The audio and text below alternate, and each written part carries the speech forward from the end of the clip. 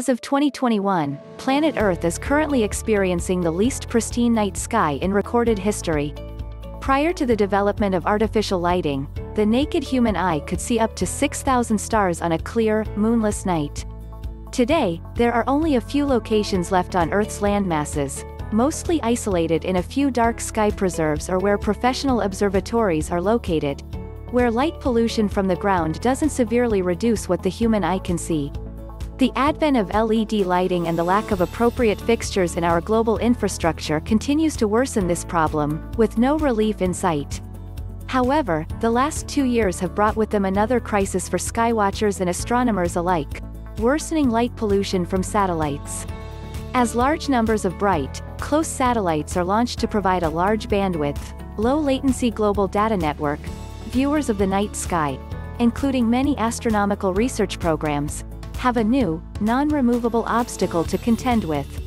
However, the latest development is truly a shocker.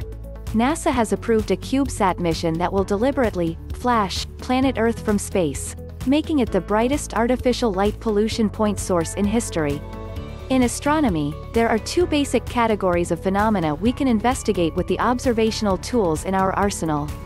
The problem with satellite pollution is that the presence of these artificial objects severely confound and limit the types of transient phenomena we can detect. The basic problem is that certain signals can only be extracted from the data if they stand out against the noise. For static signals, it's not that big of a deal. If you're looking at an object and a satellite appears in your detector, you can just subtract out the data from when the satellite was present, plus any additional time that your detector is saturated from the trail the satellite left in it.